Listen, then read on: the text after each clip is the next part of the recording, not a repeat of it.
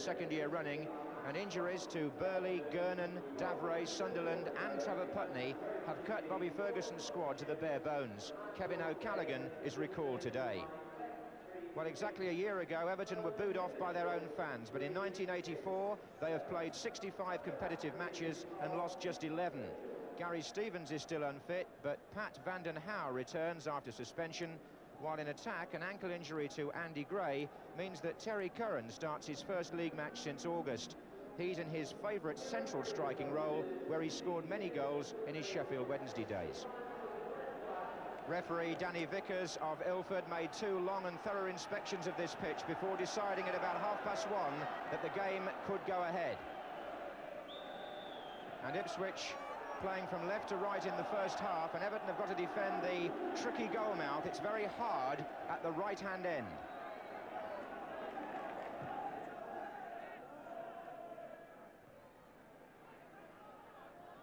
That was McCall, and Yallop's header. Zondervan, McCall.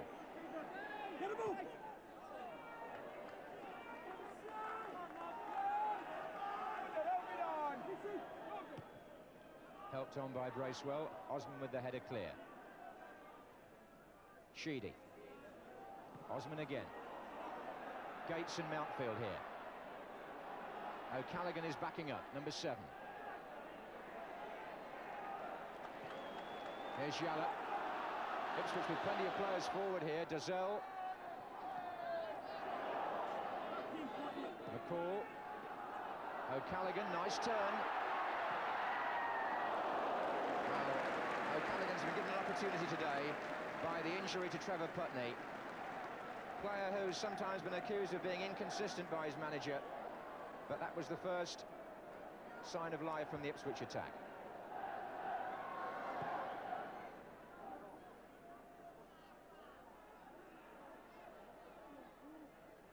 Peter Reid for Everton. Driving forward for Sharp. And then Vanden Hauwe. And Curran. Oh, and a mistake, and Bracewell. Good save by Cooper. Curran. And away by Osman.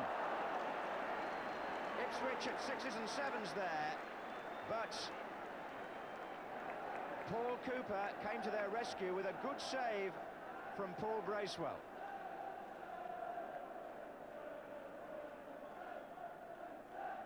Played short to Curran. Back again to Sheedy. And Mountfield's in there. Oh, dear me. He absolutely missed that, Cooper, and Frank Yallop was on hand to clear.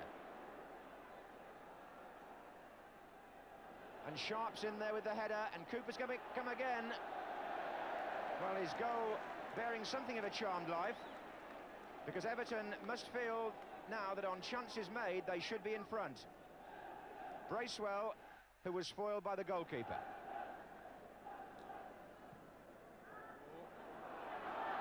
Bounce is awkward for Bailey. Zondervan right behind him, and he fouled him. Everton will be pleased if they can get through this half without conceding, because that was regarded as the trickiest end to defend, the trickier end, and so far Ipswich have made very few chances.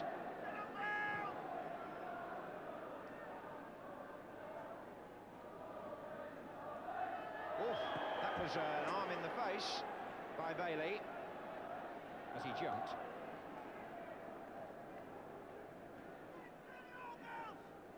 So to a murky background, Frank Yallop prepares to take the free kick for Ipswich.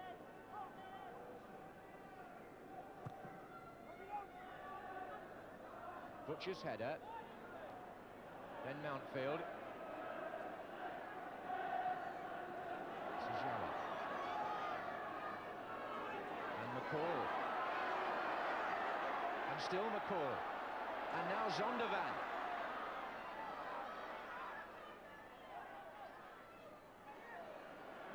Yallop's cross, Gates is there. Still Gates, and he couldn't lay it on for Brennan. Good defending by Trevor Stephen.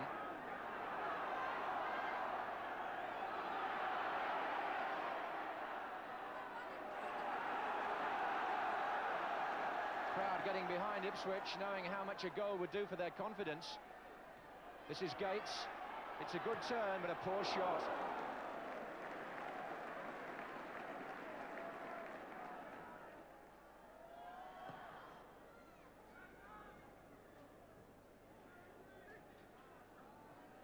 Well played by Brennan. He really saw the gap there. And Brennan for Ipswich. Good save by Southall. Well positioned. And Mark Brennan disappointed. He saw the gap open up and he went straight through it. They couldn't catch him, the defenders. But Southall, an excellent goalkeeper when it comes to getting into those positions to make vital saves. Corner to Ipswich.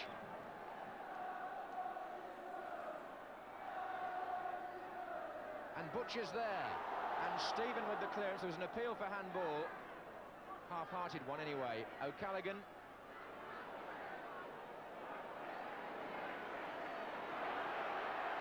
Well battled by Peter Reid. And a good ball too by Vanden Houw down the line there. And very competitive in the midfield as Ipswich sort it out. Here's Cranson. Dazelle going up with Mountfield. McCall. Dazelle still in there. And again the goalkeeper taking over with some authority.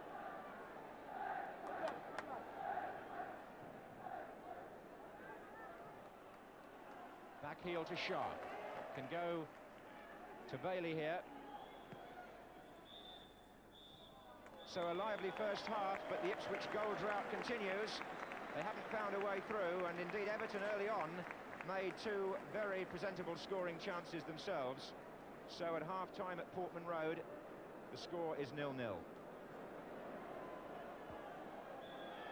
Well, Everton, who start the second half, began this match the highest scorers in the First Division with 45. And they also began it with the best away record in the Championship, having won 6, drawn 1 and lost 3 of their 10 games on opposing grounds. What a transformation Howard Kendall and Colin Harvey and Mick Heaton and the players effected during 1984 at Goodison Park. Sheedy, well played by him. Still Sheedy, chip right across, and Graham Sharp coming in, and Everton take the lead. Graham Sharp, the scorer, after an hour, well made by Kevin Sheedy. So for Sharp, his 18th goal of the season, and his 17th in the last 23 matches that he's played. A really good strike rate, but Sheedy there, known as a left-footed player, made it on the right-hand side of the penalty area with a good little run and cross, and Sharp coming in, finished it off effectively. So Everton, the side pressing for the Championship, take the lead against the team who before this match were firmly in the bottom three. Peter Reid.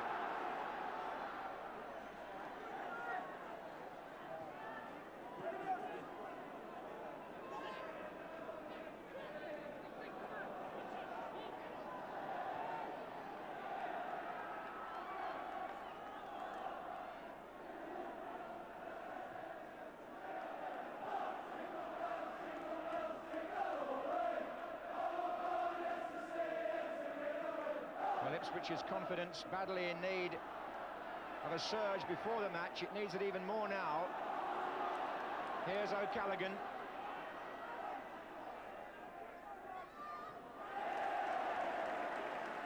It was a really well-made goal by Everton. Quick thinking in and around the penalty area.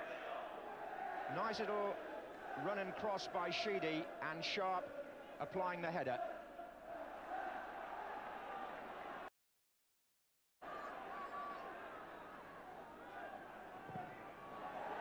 Bracewell against Butcher.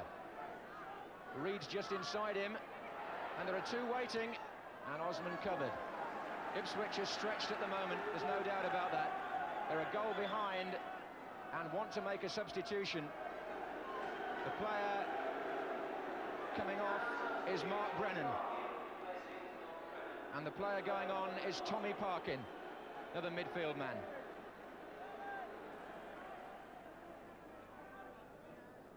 This is Curran.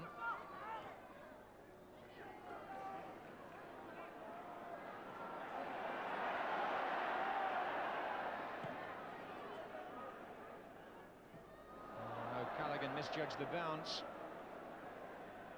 But here he is again.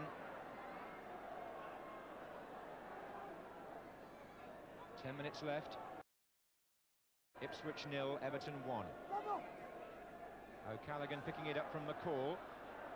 And I don't think he was aiming at Gates, but that's where it went. Here's Yallop. McCall. Back again to Butcher. And now Zondervan, who finds Butcher once more. And Dozzell is there.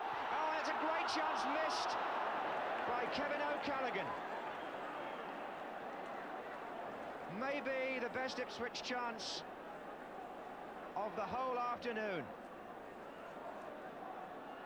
The ball was carefully worked wide, and when the cross came in, Jason Dozzell got a good header down, and Kevin O'Callaghan had lots of time, but put the shot wide.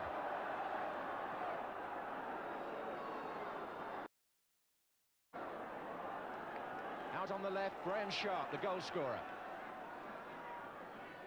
Sheedy, who made it.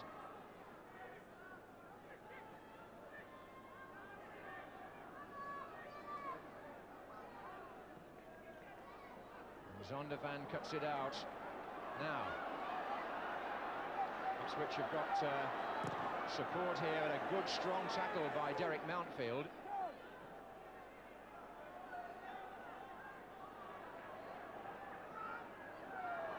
And McCall couldn't collect.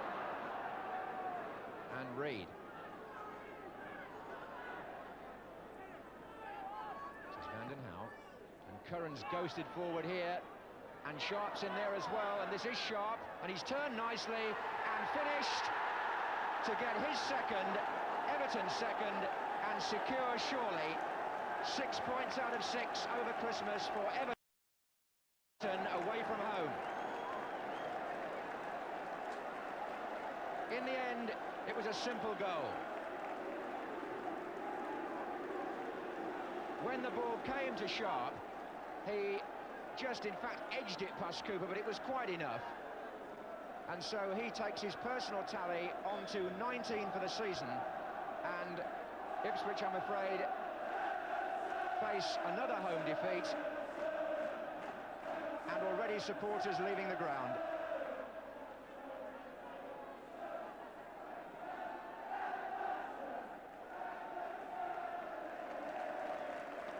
Well, his finishing this season, Graham Sharp, has been of a very high order for a player who at one time, not so very long ago, was questioned in that very area.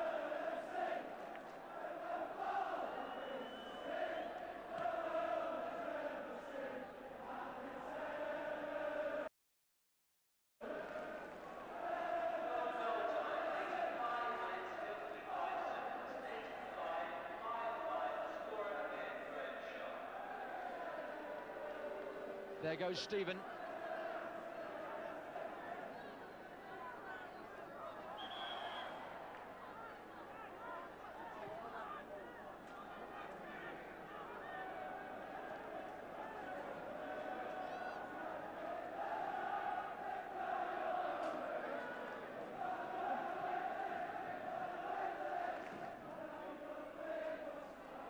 Well, Everton have done their championship hopes a power of good these last few days, it would seem.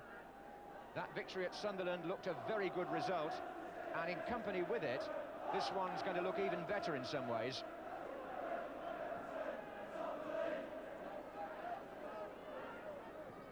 In by Yallop. Got a touch to it. Dozzell trying to get round Sharp, and a corner to Ipswich. Dozzell and Butcher waiting. And Dozzell gets a touch. And Everton again defend quite efficiently and win the match, so that Howard Kendall's team prove just how much they mean business in this championship race.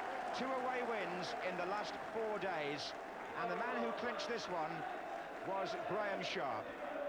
Nothing like a striker in form, and for Ipswich, 4 home defeats in succession now without scoring troubled times perhaps for them, but for Everton, a very healthy Christmas and an indication that they, in 1984, could easily call themselves the team of the year.